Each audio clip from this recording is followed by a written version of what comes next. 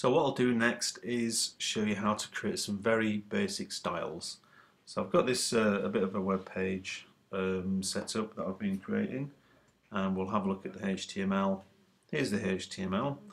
I've actually added some extra stuff at the top here, which is purely to make the website work in a technical way, but more specifically I've added the head tag with a style sheet attached. So here we've got the line that attaches a style sheet. So here's the name of the style sheet file, and now this web page is looking at this style sheet, and it's taking all the styles that are defined in the style sheet. So what I need to do is actually create that style sheet. So I'm going to create a new text document, and I'm going to save this as style.css in the same place as the index.html file.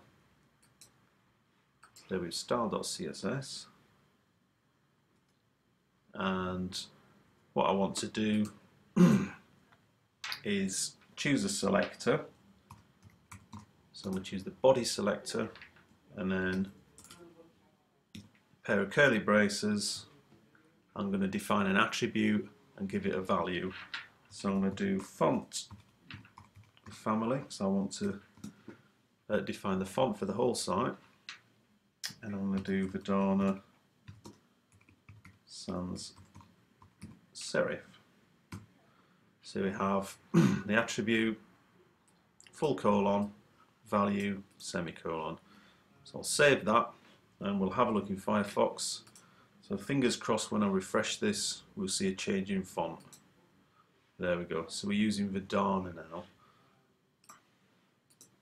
So you can see how by defining the body selector I've affected the whole page. So I've affected the headings and all the paragraphs, the links, and the lists.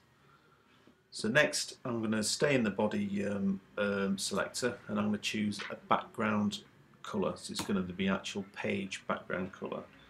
So I can just say background and then give a colour. So I'm just going to give a general colour. I'm going to be very gaudy. I'm going to go for yellow. Save that. Back to Firefox, refresh, and there's our extremely bright yellow background. Now moving on, I'm going to look at the H1 tag. So looking at our index file, we can see we've got a H1 here, so I can style that as well. So I'm going to use the selector, curly brackets, and I'm going to choose font family Georgia serif, and I'm going to define a colour as well. Let's go for red. It's going to be very sore on the eyes. Refresh that, and here we go. There's our red Georgia H1. So what else can I do? Let's do the image. So I can do img, which is the HTML tag for image. What I'm going to do here is I'm going to do float left, and this is basically going to pop it on the left hand side like so, and I may want to change the font of the list. I'll do UL, so this is going to affect everything inside UL, and font family serif.